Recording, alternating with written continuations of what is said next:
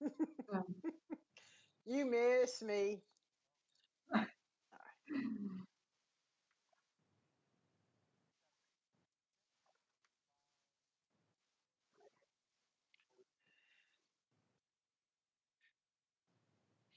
Hey there, everybody, and welcome to the Happiness Jungle TV show with yours truly, Lyn-Dee Eldridge. All right.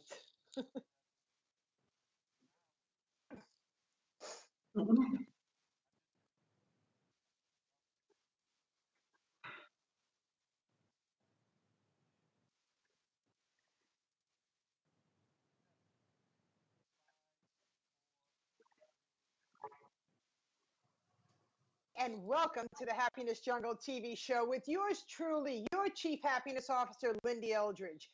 When we go to different events, we are so blessed and so humbled to be able to meet amazing people. And as I do this, I travel all over the world.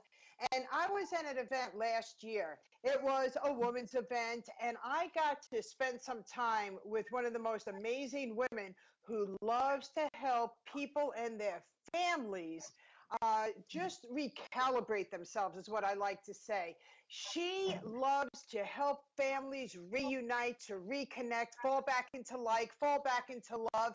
And she's a master at it. I've seen her, I've heard her do her work, and I'm thrilled today to have her on my show. She is in Miami, Florida, and this is Aileen Castellano. I might have pronounced her name wrong, her last name wrong. I'm not sure. We're going to ask her to correct that.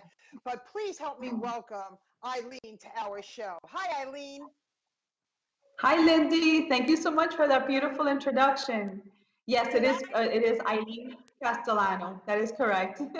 Oh, fabulous. Well, I am just so excited because you and I have so much in common when we want to make the world a better place. And as you and I both know, divorce rates are higher than ever. Families are being split up. It's just a horrific thing what's going on. So I love you. I love what you're all about. I love that you're helping families and marriages glue back together. That's something that I'm very, very passionate about. So why don't you just go ahead and share your story with us? Let everybody know who you are, because I already know that you're fabulous, but I want people to know your background, where you came from, why you got involved in what you're doing, and how are you able to help so many people? Thank you, Lindy. I'm so blessed and happy to be here. And the fact that we did meet last year at the Women's Prosperity Network event, that was magical to get to know you. And again, your work is something that really empowers people like myself and people that I serve. And so, yes, as a family therapist, I did that work for 17 years, and now I do it in the modality of doing coaching.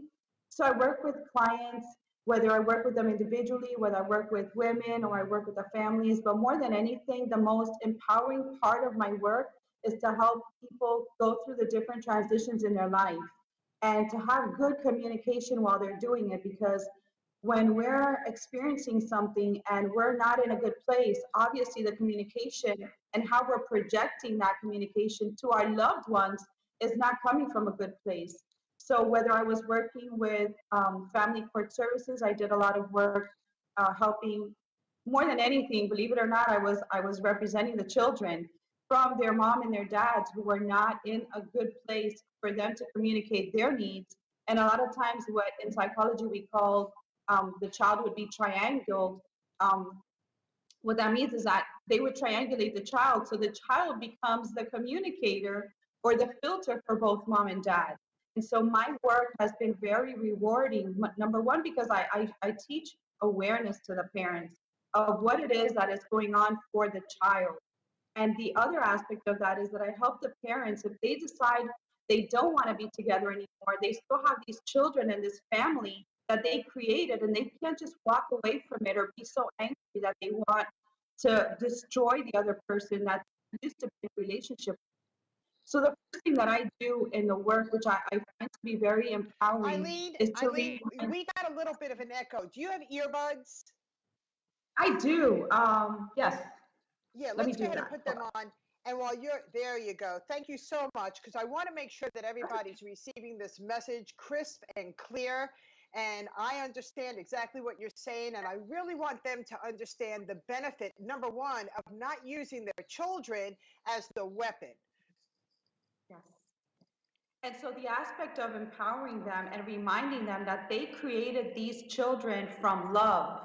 And I tell this to the kids, and I tell that when I'm sitting down with the family and we're all sitting down together, that is typically my introduction, is to remind everybody that these children came out of love and they didn't come out of a discussion or being in conflict, that they came from a place of, at some point, there was a union between mom and dad and the parents. And so once I bring that out, Lyn-Dee, everybody brings their guard down.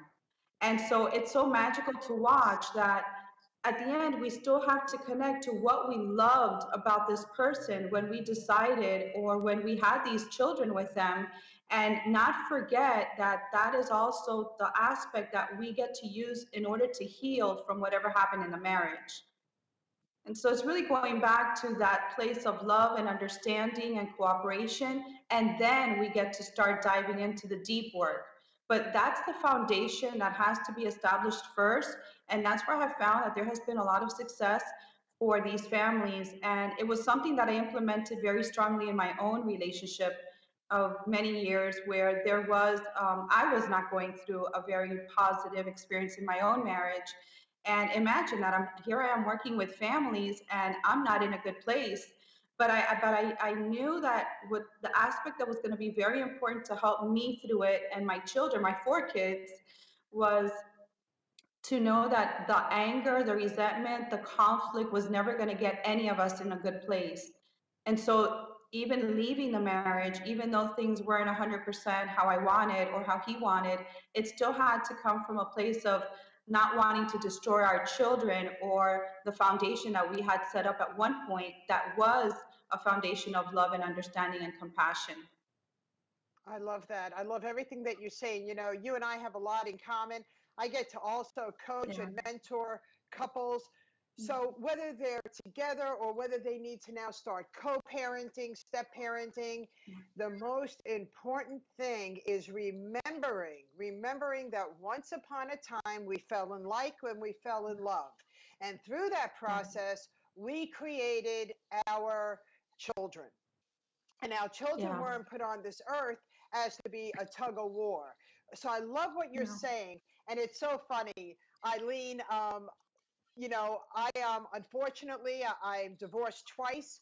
But here's the secret between what I have learned in my relationships. I learned what not to take with me, so I don't bring it on to the next relationship. And more importantly, I learned more about compassion. Yes. How do you feel about that? That was one of the hardest aspect of all of it, was staying in that place of compassion, Lyn-Dee, because it is so easy to get upset with a person for hurting you or for disrupting your peace and your happiness. And in my case, there was aggression, there was domestic violence. And so there were moments that I wanted to hate him so bad. But I knew that if I did that, then I would just become him when he was angry. And I did not want to lose any more than what I had already lost within myself. And I didn't want my kids to see that. So in that situation, the compassion, or holding on to the compassion, was very difficult. But it was the one thing that did get me through, understanding that he was coming from a place of love too. That's how he knew how to love. And it was through possession, it was through manipulation and control, but it just wasn't what was resonating or what was good for me. And so the compassion helped me heal in order to be able to separate myself and not carry the anger. And like you said, I love that line that you just used. When you go into the next relationship, or when you're getting out of a relationship, you want to just keep what is yours. And so I didn't want to drag through my life with the anger, the resentment, the aggression. And so the compassion really helped me to be able to leave that in the past and leave that behind, and really step into a place of love and understanding and compassion with myself, which I found was something that not only for me, but all of us, it's important that we can all do that, women and men, that we can walk out of our relationships in compassion and in love with who we are. Because if something isn't working for us anymore and we stay, we're conspiring against ourselves. So when we get to decide, you know what, it doesn't serve me, then it's in honor of who you really are. And again, that's what your children are picking up on, is that courage and that compassion and understanding for yourself that we get to do for us. And that's how we teach them the power of self-love. Mm, I love that. And the other thing that comes into play is forgiveness. Yes. And forgiveness isn't for the other person, it's for you, so you don't keep on drinking that poison. So one of the biggest things that I work with my clients is learning how to forgive. And what I share with my clients is you want to forgive the other person for their weaknesses and however they have treated you, whatever has gone on, it's a weakness, and you want to go ahead and forgive them, because people that are hurting will hurt. And the other thing is that you don't want your children to be part of this vicious cycle chain that we should stay married because we're unhappy, just because of the kids. We want to show the children that we've tried everything that we could possibly try to remend our relationship. But now it's time just to go back and split as friends. But we are both here for you because we are your parents. Absolutely. And forgiveness is very difficult because at first it's the forgiveness towards ourselves. I know I was beating myself up for such a long time because it was, how could this happen to me? How could I allow this to happen to me? I should have known better. I'm a strong woman. I'm educated. I'm a therapist. I know this. How did I allow that to happen to me? And then once I got past that, it was forgiving him, because like you said, he's not coming from a place of love, understanding, and compassion. He's coming from a place of weakness and fear. And so when I was able to separate that and understand that in his mind, and when you talk to him, and I'm sure this happens, I've seen it happen with clients, when you talk to the other person, they in their mind, in their hearts, they feel like they do love the other person and that they were just acting out of love. And so it's their own misunderstanding of themselves. But again, that's their work, right? And so the That's right. forgiveness aspect is so important for us to forgive ourselves so that then we can also forgive them for what has happened in the relationship. Yeah, and then all of a sudden you're teaching your children such valuable lessons in life that Yes. they're going to need to take with them in many different relationships, working relationships, friendship relationships, loving relationships, all these different relationships. So as parents, we want to make sure that we are doing exactly what we want our children to do as they get older. And one of the other biggest thing is that, I have a book that I published in 2009 called Tears of Fears Behind Closed Doors. It's my journey with domestic violence. But more importantly, it was to help others be stronger, get out of that relationship, and not use your children as the pawn. Because I always say this line, and it's time will either promote you or expose you. Let your children learn who both parents are. They're going to figure it out as they get older. And as long as you didn't do any of the poisoning, anything that was going to interrupt their love for their parents, you are going to be golden. Because as kids get older, you want them to look back and go, my mom, my dad, they never said anything bad about one another. Just because my dad or my mom didn't pay child support, they didn't put that on us. We still got to see our parents. Too many of us are using all of what we're supposed to have from the other party, and if they don't, we're telling them, well, then you're not going to see your kids. That's using your children as a pawn. And I for one, have Absolutely. never done that, and I'm totally against that. So for everybody that's listening, when you're going through these hard times and your significant former other, isn't doing financially or anything else that they said that they were going to do for you, even though it's pertaining to the children, that's between the two adults. Do not use your children and say, well, if you don't pay me child support, if you don't do this, then you're not going to see your kids. You're not playing on a well balanced playing field. Absolutely, Lyn-Dee. And when we're doing that with our kids, We're teaching them hatred. We're teaching them how to not be when they grow up. We're teaching them that communicating or having a good positive line of communication where we get to have an understanding and negotiate. When we're not doing that within ourselves, we're not teaching our children those skills. And one of the most powerful skills any individual can have to expect success when they're old or older in their careers, and like you said, in relationships, all sorts of relationships, is having good positive communication skills and negotiation skills. And that's something that they get to learn at home. So even at our worst, when we are going through the divorce or post-divorce in these cases, it is teaching the children through our own example, what we're modeling, that negotiation is something that is always going to get us to a good place, rather than using the conflict and the throwing at each other and that animosity, because all of that is just poisoning us, but it's also poisoning our kids. And then they're not going to have good relationships down the road. So as parents, and we're doing a co-parenting with these parents, it is so predominantly important that they use good communication skills and never make the children the pawn, or putting the child in the middle of the conflict, because there's never going to be a positive result for any of that. Never. Okay, so now let's switch it. Now I want to help marriages stay together. I want to help people fall back into like. I want them to fall back into love and bring back the unity. Now, this is a slow process. There's no magic to it.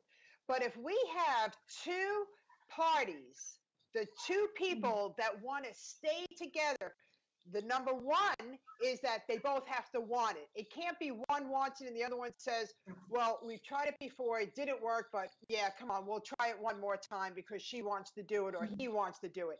It has to be an equal level playing field where both parties say, we don't want to lose what we have. So what do we do for that? What do we do for those couples? I love that question. This is the part that I love.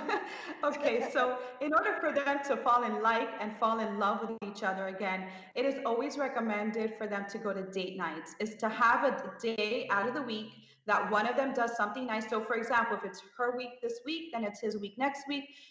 Just creating something magical, something pretty. It doesn't have to cost a lot of money. It could be at the park, could be at the beach, could be anywhere, could be in the car.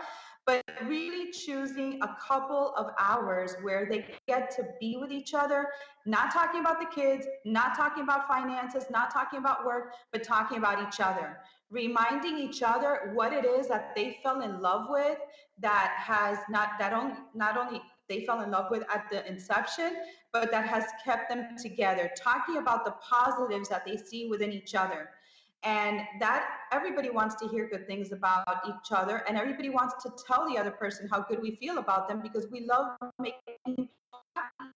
So really reminding each other what was the foundation of the love initially, and how they can begin to work on that again. The rekindling is very important, and the sparking that up again. But like you said, Lyn-Dee, they both have to want it, because it is work.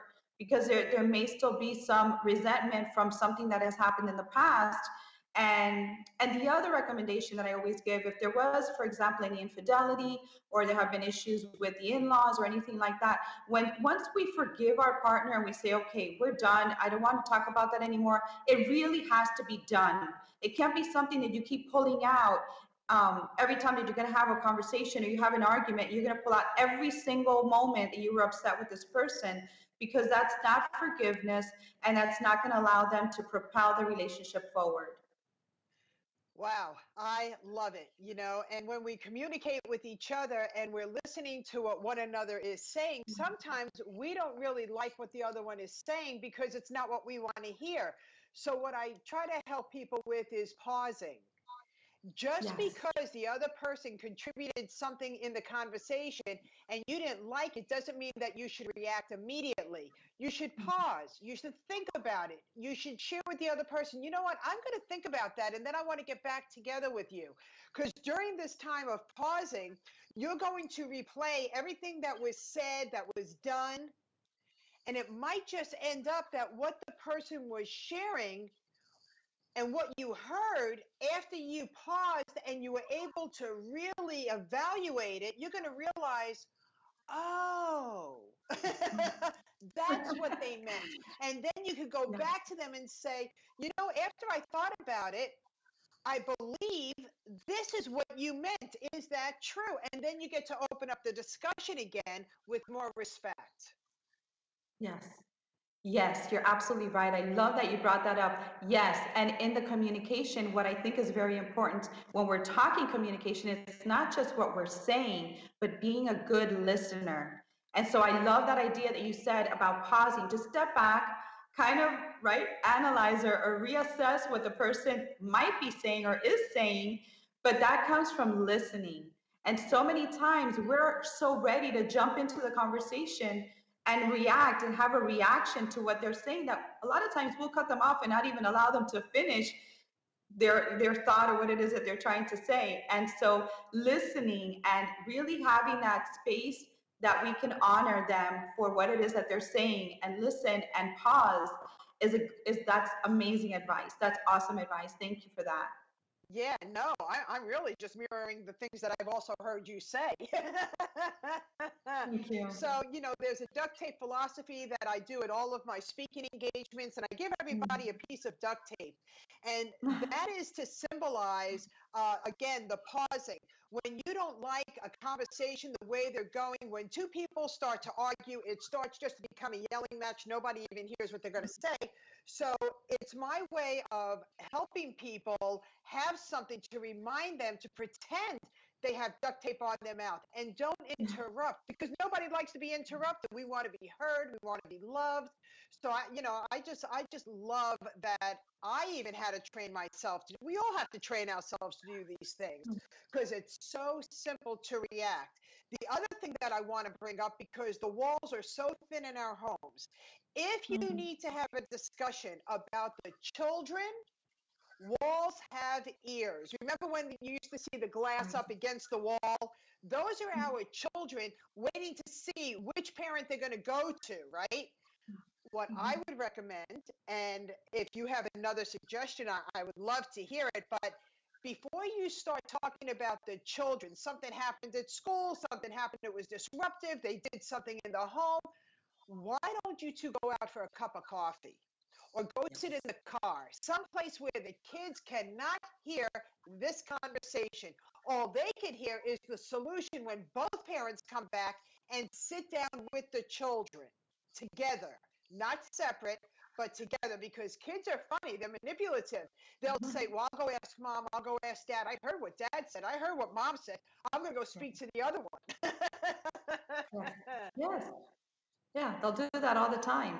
And I'm in Yeah. agreement with you, Lyn-Dee. The conversation should not be had in a place where they're at. First and foremost, it would be important just to step outside and maybe get some fresh air. So whether it's for coffee or in the car or just walking, it's a better place if they can do it outside of the home anyway.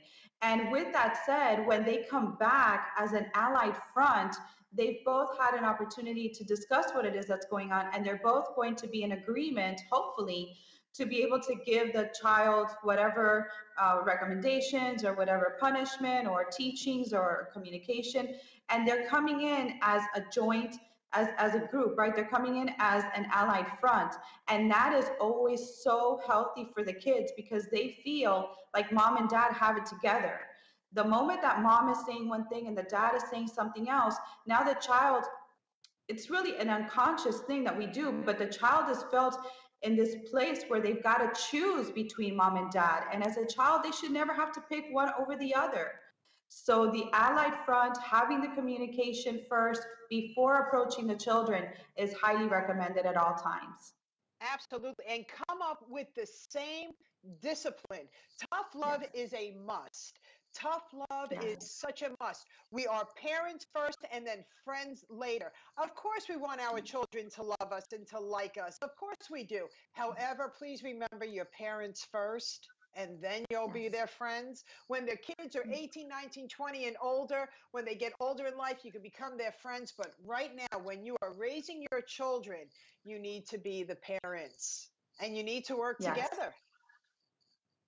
Yes, and that's something that again, I bring that up with parents all the time. They're going to have plenty of friends. They only have one mom and one dad. So you've got to take that role very seriously.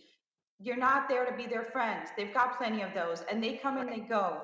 But the mom and the dad is the structure, and the mom and the dad is the foundation, and that's who the children know that they can go to for anything. And we as parents are the closest thing to God or a higher power that our kids know. So it's got to come with respect. It's got to come with love and understanding.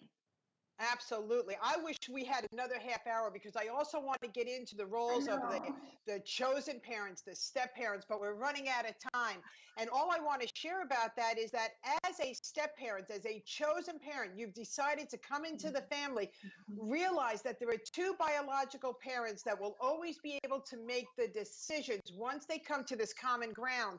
And you as the step parent and as the chosen parent just need to come in and you just need to be supportive of what the decisions that are being made by biological parents. I could speak like that because I'm a biological parent and I was also a step parent. So I get both sides. We're going to have another show. We're going to have another Yes, show. absolutely. But How do you yeah, feel about as that? step We're running parents, out of time. We got about another 2 minutes. Can you share any tips for the parents that are coming in and playing the role as the step parent and as the chosen parent? Because right away they want to have a voice, and their voice needs to be heard, but at a different level. I believe that they should come in more as a confidant to the child. Maybe the child wants to sometimes be able to speak to the step parent, and not as a friend necessarily, but just as another adult in the family without having to go into what their biological parents are telling them. So a lot of times I encourage, if that's the relationship that's happening, then I continue to encourage that. But again, I believe that as a step parent, not to put that pressure and stress on yourselves, because the child already has a mom and a dad, a biological parent that's a mom and a dad. But at that point, you can put your 2 cents in, but again, I would recommend that you do that with your partner and not to jump in and do that with the child, because we don't want to confuse the child or feel like now the step parent is being flexible when maybe mom and dad are not. So we never want to go over those boundaries that the mom and the dad have set, because it's just going to create another situation. Absolutely. Okay, we're running out of time. I know there are many people that are going to want to get a hold of you and speak Oh, with thank you. you and even probably hire you because you're just fabulous with results. How do they get a hold of you? They can, AilleenC.com is my website, and there you can schedule a chat. I would love to offer everybody 30 minutes for free. We can talk about anything, any issues, any dilemmas, anything that they're going through right now. I would love a conversation. You can find me again, AilleenC.com. That's my website. And just select a 30-minute free chat, and I'd love to talk to all of you. Thank you. You will be so happy that you went to her, that that there's honest help out there with a woman who is absolutely genuine. We never said that life was easy, but we did say that you could be happy. This is your Chief Happiness Officer, Lyn-Dee Eldridge, and my guest, Aileen, coming to you from our heart and with love. Take care and get in touch with her. She's good stuff. Thank you. Lots of love to all of you. Thank you, Lyn-Dee. Thank you.